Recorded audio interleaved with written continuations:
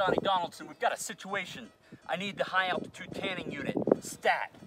There's trouble on the mountain.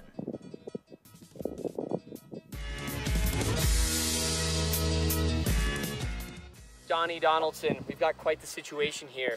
Don't these hikers know tanning tip number 1? You gotta know your situation. For every 1,000 feet they go up in altitude, you gain 5 to 10% extra UV exposure, which makes for a really dangerous situation. So while my shirt might be higher than anyone might ever go, these are tanning tips that everyone needs to know. Tanny out. Someone didn't realize the sun's a little bit stronger 10,000 feet up. We need the best there is. Tanny Danielson. When you're in high altitude, sunscreen isn't enough, so you need to cover up. I suggest a mountain hoodie such as this to cover your ears and your nose. Let's go. Crikey, Tanny, you are so extreme. There's nothing like it. Beauty.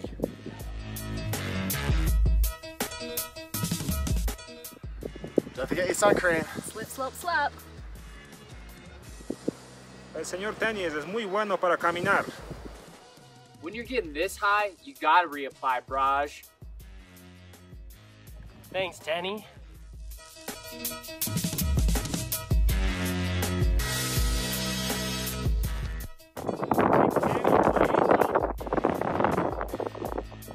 Wow, Tanny, you're the greatest. Well, folks, that's it.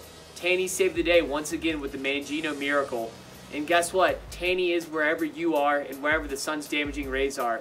All you have to do is do the Tanny symbol 3 times and whisper my name, and I'll be there. Whoa, is that Mr. Nasty right there?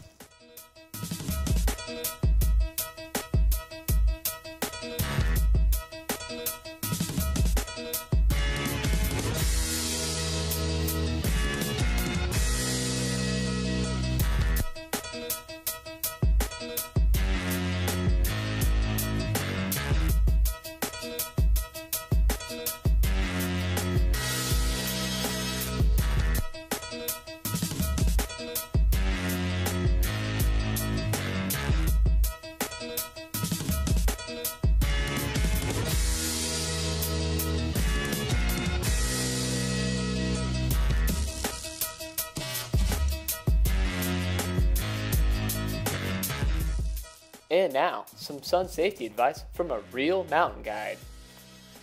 Hey guys, my name's Solveig Waterfall. I'm a lead guide here at RMI. We're up here at Mount Rainier at 10,000 feet, and the UV is super intense. So it doesn't matter if you're in the mountains or down at the beach, wherever you're at, it's really important to wear your sunscreen. You don't want to get leather face, pizza face, blisters, any of that kind of stuff. It's not cool.